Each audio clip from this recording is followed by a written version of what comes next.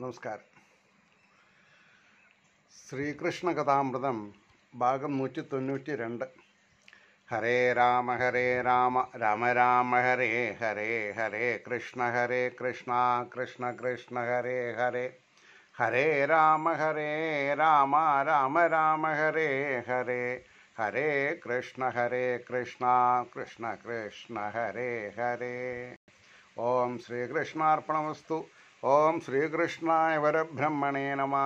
ഓം ശ്രീകൃഷ്ണായ പരബ്രഹ്മണേ നമഃ.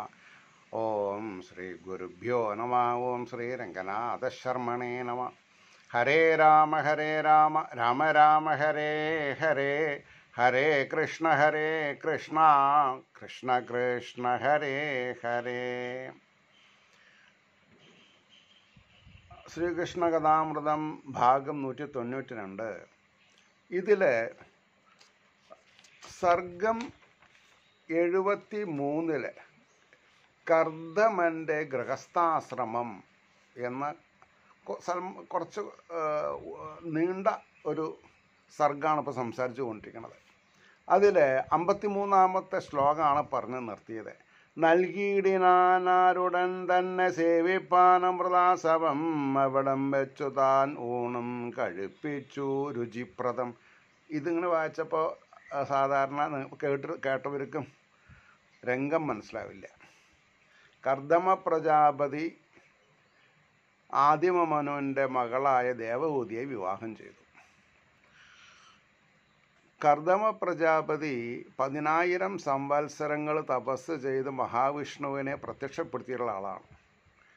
അത്രയും വലിയൊരു തപസ്വിനെ ഉപചരിച്ചു വരിക കാരണം വിവാഹാനന്തരം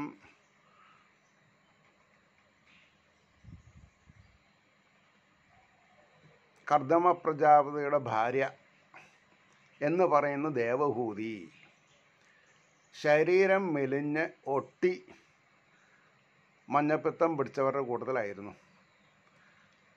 അപ്പോൾ ഒരു ദിവസം തൻ്റെ ഭർത്താവ് ദേവഹൂതിയെ കണ്ട് പരവശപ്പെടുകയാണ്. ഓഹോ, ഞാൻ ഇത്രത്തോളം ശ്രദ്ധിച്ചില്ല. ഒരു കാര്യം ചെയ്യാം, ഈ കാണുന്ന സരസിൽ, ഇതിന് ബിന്ദു സരസ് എന്നാണ് പറയുക, ഈ ബിന്ദു സരസിൽ മഹാവിഷ്ണുവിൻ്റെ ആനന്ദക്കണ്ണീര് വീണിട്ടുള്ളതാണ്.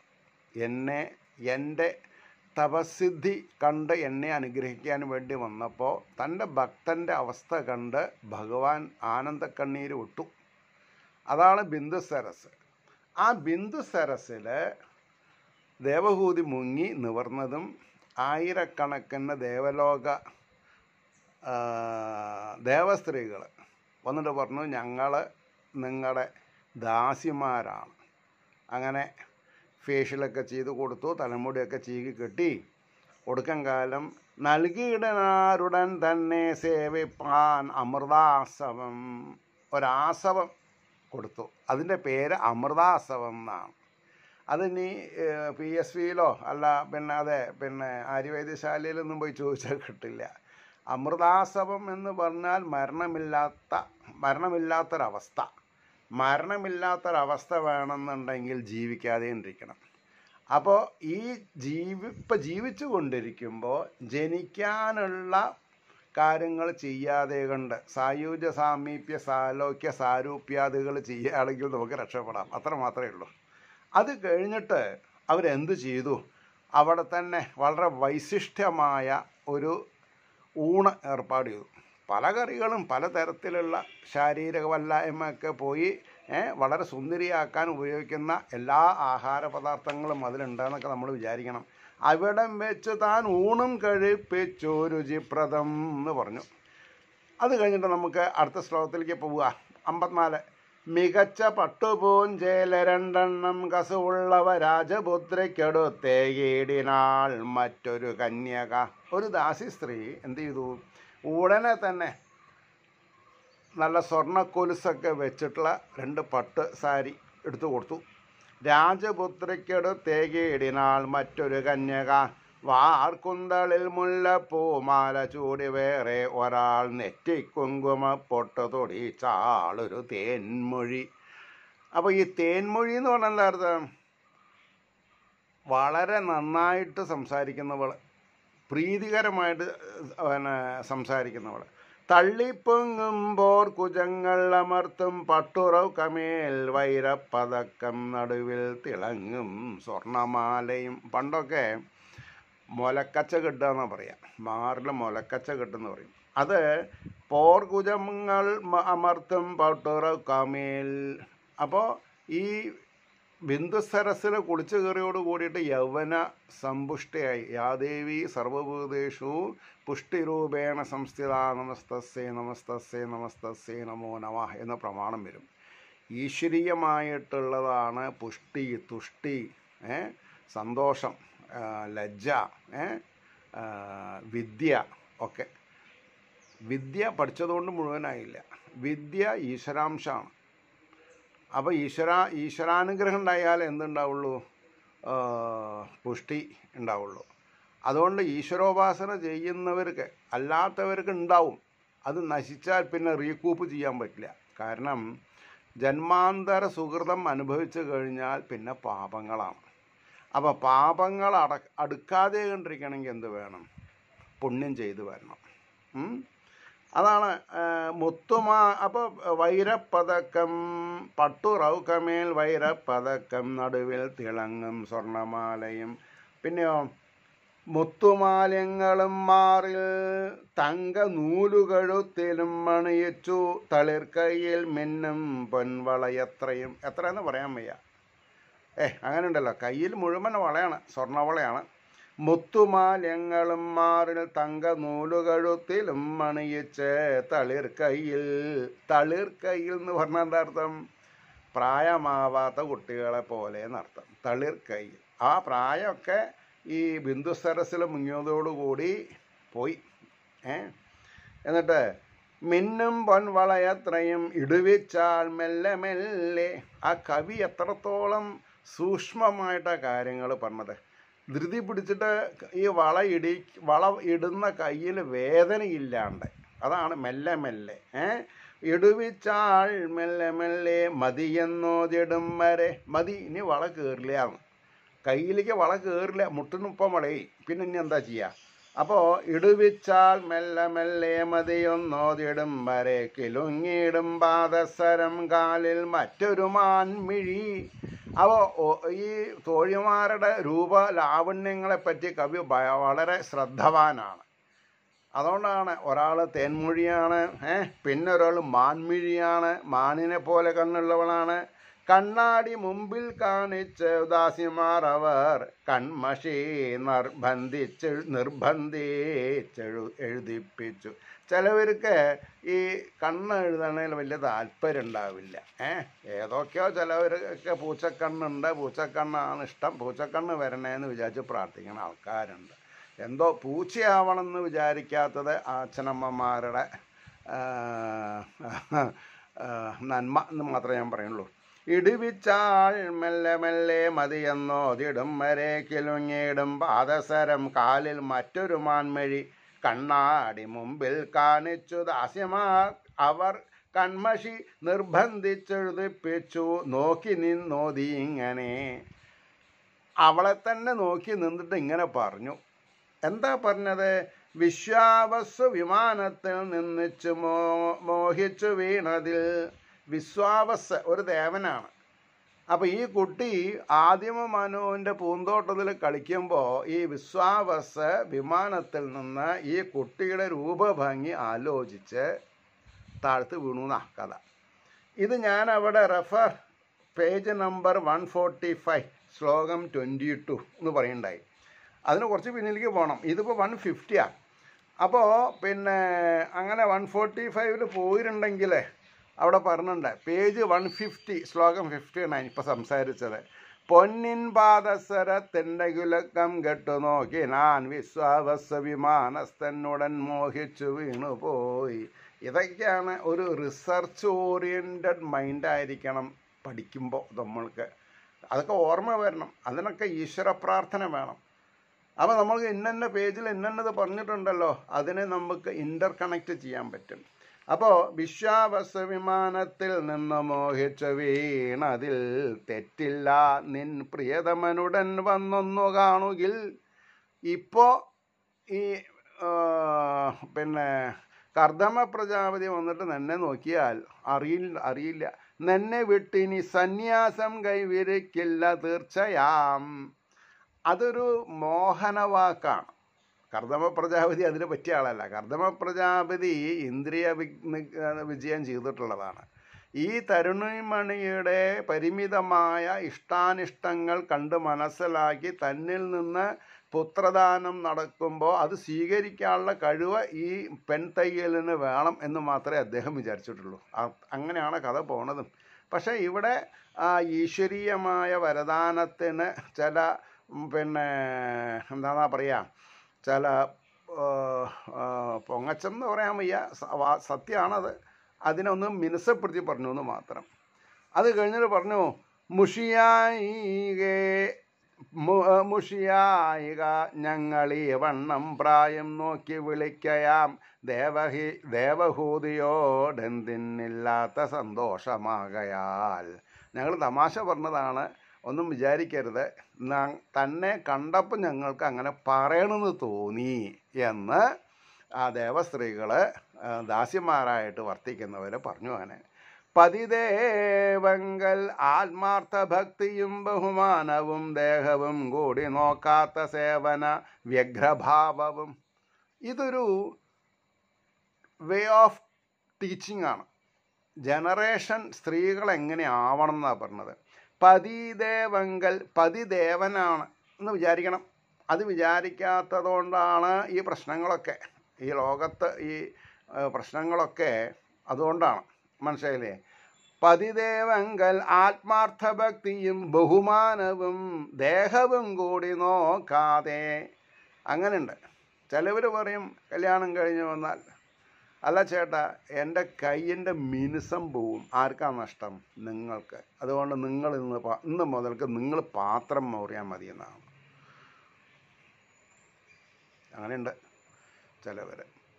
അപ്പോൾ പതിദേവങ്കൽ ആത്മാർത്ഥ ഭക്തിയും ബഹുമാനവും ദേഹവും കൂടി നോക്കാതെ സേവന വ്യഗ്രഭാവവും ഭർത്താവിന്മേന്മയോർത്തുണ്ടാം അഭികാമ്യാഭിമാനവും. അത് ഇന്നത്തെ കാലത്ത് ഉണ്ടാവില്ല. ഭർത്താവിനേക്കാൾ ഞാൻ മുന്തി നിൽക്കണം, എന്നാലേ ഭർത്താവിൻ്റെ പെങ്ങന്മാരും അമ്മയും മിണ്ടാതേണ്ടിരിക്കുള്ളൂ. ഭർത്താവിനേക്കാൾ വലിയ പാക്കേജ് എനിക്കുണ്ടാവണം. എൻ്റെ കസ്റ്റഡിയിലായിരിക്കണം അയാൾ ജീവിക്കേണ്ടത്. എന്നാൽ അയാളുടെ വീട്ടുകാർ ഒതുങ്ങി നിൽക്കുന്നു വിചാരിക്കുന്ന കൂട്ടർ അതങ്ങനെ. ഇതൊക്കെ വ്യാസർക്ക് മുൻകൂട്ടി അറിയാം. വ്യാസർ ഇതിപ്പോൾ 5000 വർഷം എന്ന് പറഞ്ഞാൽ സ്ത്രീ ഹൃദയം അന്നും ഇന്നും ഒരുപോലെയാണ്. അവിടെ ഒരു കൈകേയി മാതാവ് ഉണ്ടെങ്കിൽ ഇവിടെ അത് കൈകേയിയുടെ സ്വഭാവമുള്ള മറ്റു ഇതര പേരുകൾ അറിയപ്പെടുന്ന ഒരുപാട് സന്തതികളുണ്ട്. മനസ്സിലായില്ലേ? അപ്പോൾ ഭക്തി കാമ്യ അഭിമാനവും കണ്ടു മോദിപ്പൂ കുഞ്ഞേ നിൻ തറവാടിൻ്റെ പുണ്യമാം. അതിപ്പോൾ ഇല്ല. ഇപ്പോൾ തറവാട്ട് പുണ്യം എന്ന് പറയാനില്ല. ഒക്കെ ന്യൂക്ലിയർ ഫാമിലിയാണ്. അച്ഛനമ്മമാരേനെ കൂടി വൃദ്ധസദനത്തിലാക്കുന്ന ആൾക്കാർക്ക് എന്ത് തറവാടിത്തം? ചോദിക്കാണ്ടിരിക്കാൻ പറ്റില്ലല്ലോ. അപ്പോൾ കണ്ടു മോദിച്ചു കുഞ്ഞേ നിൻ തറവാടിൻ്റെ പുണ്യമം. അപ്പം ഞാനവിടെ ഓം എന്ന് എഴുതി വെച്ചു. എനിക്ക് പതേ ചെയ്യാൻ പറ്റുള്ളൂ. മനുപുത്രി ചിരിച്ചും കൊണ്ടവരോടോതി ഇങ്ങനെ. മനുപുത്രി ലവലേശം കേമത്തരം കാണിക്കാണ്ട് ചിർച്ചും കൊണ്ട് പറഞ്ഞു. എന്താ? സ്നേഹപൂർവകമാം നിങ്ങളുടെ നിഷ്കാമ സേവനം ഉദാരനും മഹാത്മാവുമായൊരു യോഗി പുങ്കവൻ എൻ കാന്തൻ കണ്ട് സന്തോഷിക്കുകിൽ ഞാൻ കൃതാർത്ഥയാം.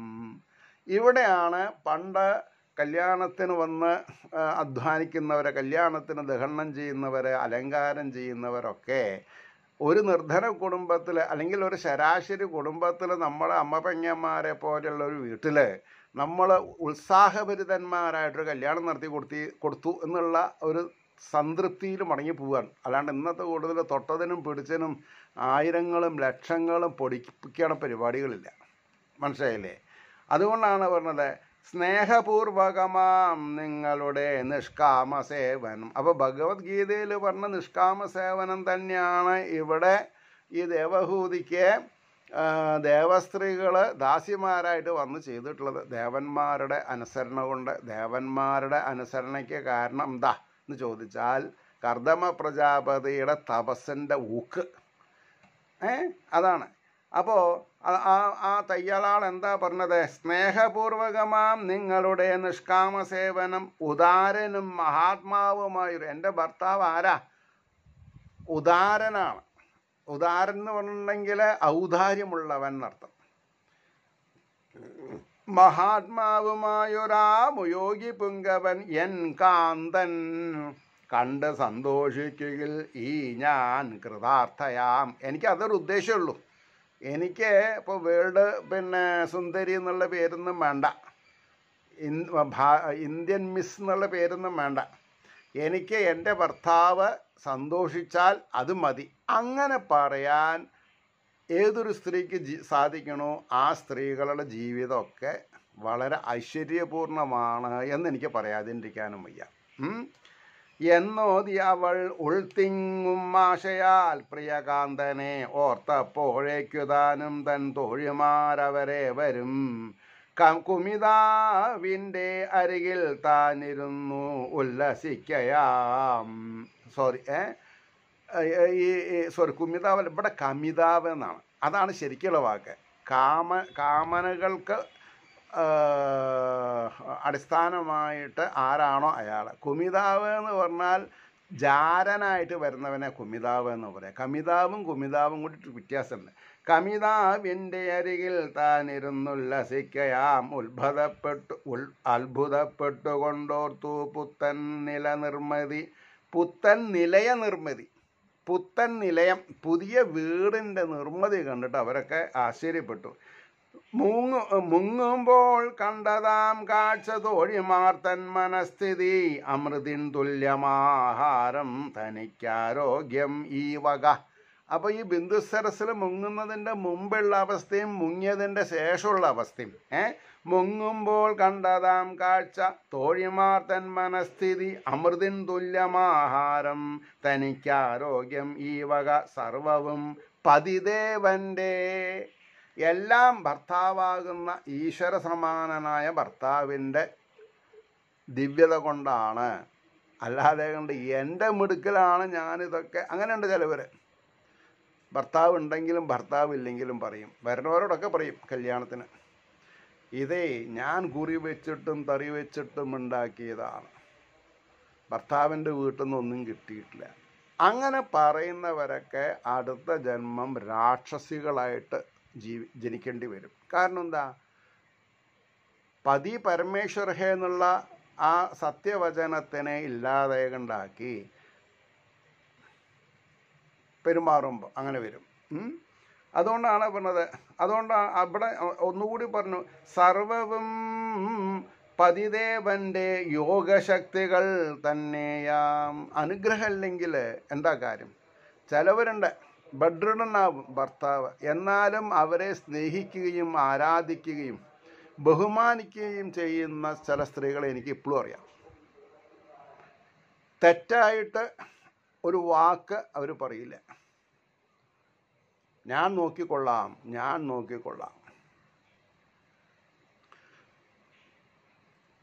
എനിക്കിവിടെ എൻ്റെ അമ്മയെ ഓർക്കാതെയിട്ടിരിക്കാൻ പറ്റില്ല. എൻ്റെ അമ്മ ഒരുപാട് ഹർഡിൽസ് തരണം ചെയ്തൊരു സ്ത്രീയാണ്. അപ്പോൾ ഈ 70s ഈ ഭൂപരിഷ്കരണ നിയമം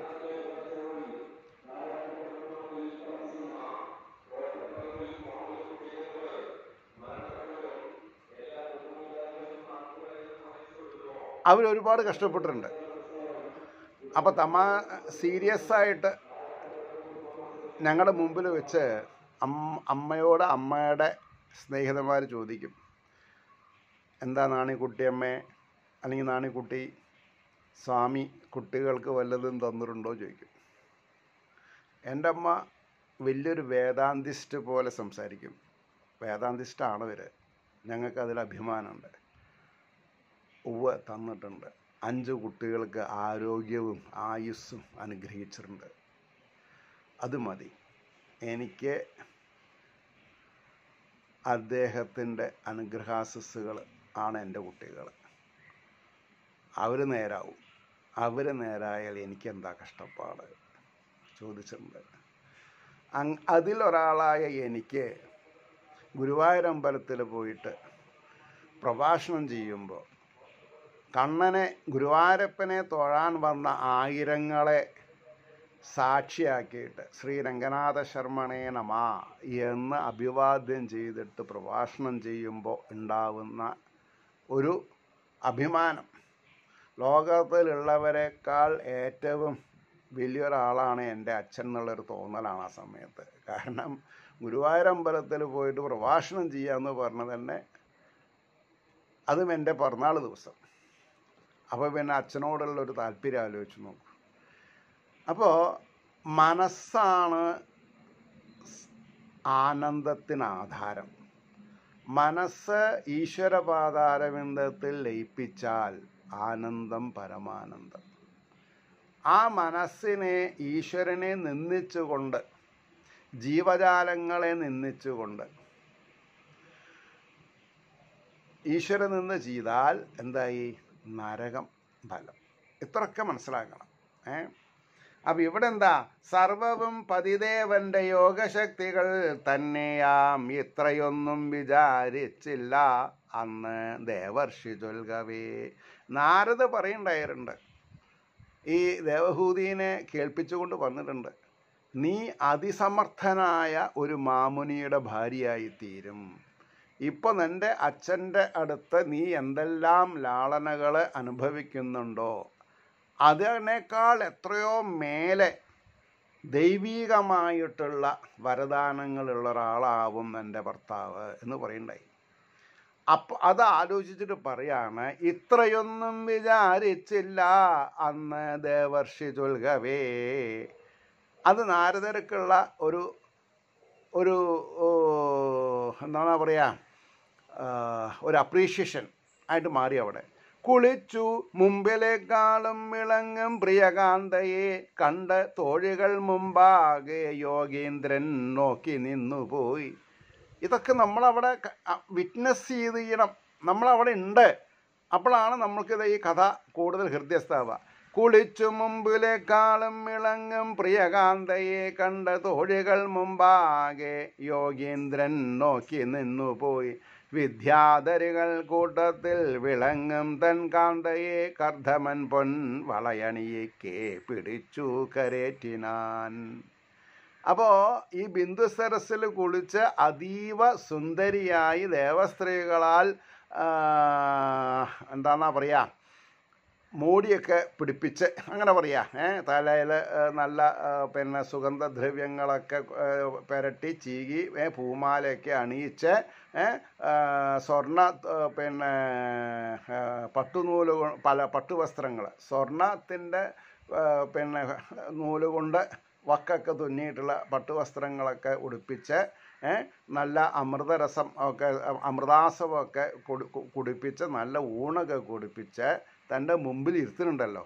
അതാണ് വിദ്യാധരികൾ. വിദ്യ ധരിച്ചിട്ടുള്ളവരെ നടത്തം. അപ്പോൾ വിദ്യാധരികൾ എന്ന് പറഞ്ഞാൽ വിദ്യയുള്ളവരെ നടത്തം. നമ്മളാൾ സമ്പത്ത് ഉള്ളവരാണ്, പക്ഷെ വിദ്യകളില്ല. അതുകൊണ്ടാണ് കുട്ടികൾ വേണ്ടാന്ന് പറയും ചിലവർ, അച്ഛനമ്മേനെ നോക്കണ്ടെന്ന് പറയും. അത് ഞാൻ പറഞ്ഞില്ലേ, ഈ സമ്പത്ത് വരുമ്പോൾ ഈശ്വരൻ സമ്പത്തിൻ്റെ ബോഡി ഗാർഡ്സിനെ അയക്കും. അവരെ നമുക്ക് കാണില്ല.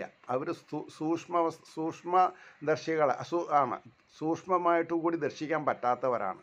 അവരാണ് ഈ കാവലാൾക്കാരുടെ പേരാണ് ക്രോധം, പിന്നെ കാമ, ക്രോധ, മോഹ, ലോഭ,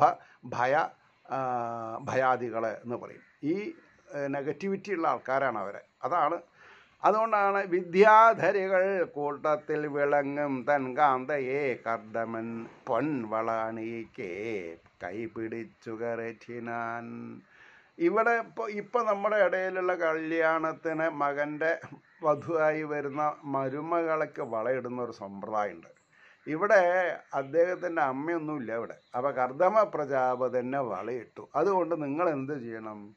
ഇനിയൊരു കല്യാണം വരുമ്പോൾ അമ്മയോട് പറഞ്ഞു, അമ്മേ വള ഞാൻ ഇട്ടോളാം എന്ന് പറയാം. വേണമെങ്കിൽ അമ്മ വേറെ വള ഇട്ടോട്ടെ, നമുക്കുള്ളത് തന്നെയല്ലേ അത് എന്ന് നമുക്ക് സമാധാനിക്കാം. ഞാൻ അത്രേ പറയുന്നുള്ളൂ. അപ്പോൾ പക്ഷെ കർദമനെ പോലെയുള്ള യോഗചര്യകളായി തീരണം മക്കളെ എന്നുള്ളത് എനിക്ക് ശാഠ്യണ്ടേന്.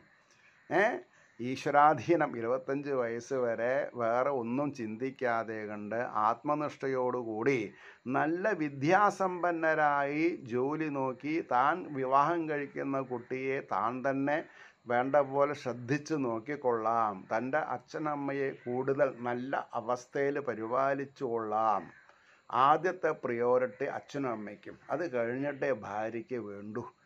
അച്ഛൻ്റെയും അമ്മയുടെയും കാലശേഷം അവർക്ക് കൊടുത്ത ബഹുമാനം കൂടി ഭാര്യയ്ക്ക് കൊടുക്കുകയും ചെയ്യാം. ഇതെല്ലാം അറിയുന്ന ഒരു പുരുഷൻ ജീവിതത്തിൽ പരാജയം ഉണ്ടാവില്ല. അതറിയാത്ത പുരുഷന്മാരൊക്കെ ജീവിതത്തിൽ പരാജയപ്പെടുകയും ചെയ്യും. അതുകൊണ്ടാണ് പറഞ്ഞത് അപ്പോൾ കർദമൻ പൊൻവള എണീക്കെ കൈപിടിച്ചു കരേറ്റിനാൻ വിമാനത്തിങ്കലെല്ലാവരും ചേർന്നതിങ്ങനെ പൊങ്ങവേ. ഈ പൊൻവളയിട്ടിട്ട് കരേറ്റി എന്ന് പറഞ്ഞാൽ എന്താ അർത്ഥം? കാറിൽ കയറാൻ ചിലവർ സഹായിക്കും, ബസ്സിൽ കയറാൻ സഹായിക്കും. അതേപോലെ ഒരു മനസ്സാകുന്ന റിമോട്ടിൽ പ്രവർത്തിക്കുന്ന ഒരു ദിവ്യയാനം, ആകാശയാനം അവിടെ ഉണ്ടായിരുന്നു. അതിലാണ് കർദമൻ കയറിയത്. ആരോടുകൂടി? ദാസിമാരോടുകൂടി. അതാണ് പറഞ്ഞത്, വിമാനത്തിങ്കൽ എല്ലാവരും ചേർന്നതങ്ങനെ പൊങ്ങവേ മഹാപ്രഭാവൻ അത്യന്ത സുഭകൻ യോഗി പുങ്കവൻ. ഈ കർദമ പ്രജാപതിയുടെ മാനസിക ക്രെഡൻഷ്യൽസ് എന്താ? മഹാപ്രഭാവൻ അത്യന്ത സുഭകൻ യോഗി പുങ്കവൻ വിളങ്ങി പത്നിയോടൊപ്പം ആകാശം തിങ്കൽ എത്രയും. ഇപ്പം നിങ്ങൾ വിചാരിക്കും ചില ആൾക്കാർ ഒരു ഫ്ലൈറ്റ് ചാർട്ടർ ചെയ്യാം, എന്നിട്ട് കല്യാണം ആകാശത്ത് നടത്തി എന്ന് നിങ്ങൾ കൊട്ടിഘോഷിക്കണം. നിങ്ങൾക്ക് ഈ ശ്രീകൃഷ്ണ കഥാമൃതം വായിക്കാൻ സന്ദർഭം കിട്ടിയിട്ടില്ല. എത്രയോ വർഷങ്ങൾക്ക് മുമ്പ് ആദിമമനു ചെയ്തിട്ടുണ്ട്. ഈ ഭാരതം എന്ന് പറഞ്ഞാൽ എന്താ അർത്ഥം? ഭാരം കൊണ്ട് അല്ലെങ്കിൽ അതിൻ്റെ വിസ്തീർണം കൊണ്ട് വലുതായിട്ടുള്ളതും പിന്നെ ഇതിൽ കാണാത്തത് വേറെ ഒരിടത്തിലും കാണില്ല. പുറമെ കാണുന്നതൊക്കെ ഇതിലുണ്ട്, എന്നാൽ ഇതിലുള്ളത് മുഴുവൻ പുറമെ കാണില്ല. അതാണ് ഭാരതത്തിൻ്റെ മഹിമ. അതാണ് വേദവ്യാസർ എഴുതിയിട്ടുള്ള പുരാണങ്ങൾ പഠിച്ച ഒരാളെ സംബന്ധിച്ചിടത്തോളം അവരാണ് പറഞ്ഞത്, where modern science ends there start the spirituality എന്ന് പറഞ്ഞാൽ എന്താ അർത്ഥം? സയൻസിനെ തള്ളിപ്പറയല്ല ചെയ്യുന്നത്. ഈ സയൻസ് എത്രത്തോളം ഊറ്റം കൊള്ളുന്നു, അതിന് എത്രത്തോളം കാശ് നമ്മൾ ചിലവാക്കുന്നുണ്ട്. ഇതൊന്നുമില്ലാതെ കൊണ്ട് മന്ത്രത്തിൻ്റെ ബലത്തിൽ ദിവ്യയാനങ്ങൾ പ്രവർത്തിച്ചിരുന്ന ഒരു കാലമാണ് ഭാരതീയ വർഷത്തിൽ ഉണ്ടായത്. അതും ആദിമ മനുവിൻ്റെ കാലം എന്ന് പറയുമ്പോഴത്തെ സ്ഥിതി നമ്മളൊന്ന് ആലോചിച്ച് നോക്കുക. അപ്പോൾ വിളങ്ങി പത്നിയോടൊപ്പം ആകാശം തിങ്കൽ എത്രയും താരങ്ങൾ ചുറ്റിടും പൂർണ്ണചന്ദ്രൻ എന്നതുപോലവേ. അതായത് എത്രയോ എണ്ണിയാൽ തീരാത്ത പളപളാന്ന് മിന്നിക്കൊണ്ടിരിക്കുന്ന നക്ഷത്രങ്ങളുടെ ഇടയിൽ പൂർണ്ണചന്ദ്രനെ വെല്ലുന്ന പോലെ ഈ ദാസിമാരോടും അല്ലെങ്കിൽ ഈ ദേവഹൂതിയുടെ ദാസിമാരോടും കൂടി ഇരിക്കുന്ന കർദമ പ്രജാപതിയെ അത്രയും വലിയ ഒരു മഹാനായിട്ട് ചിത്രീകരിച്ചു കൊണ്ടിരിക്കുകയാണ് ചെയ്തത്. അവിടെ നമ്മൾക്ക് നിർത്താം. ബാക്കി കാര്യങ്ങൾ അടുത്ത എപ്പിസോഡിൽ. ഏവർക്കും ശ്രീഹരിയുടെ അനുഗ്രഹാശസ്സുകൾ നിർലോഭം ഉണ്ടാവട്ടെ എന്ന് പ്രാർത്ഥിച്ചുകൊണ്ട് വാക്കുകൾ ചുരുക്കുന്നു. നമസ്കാരം.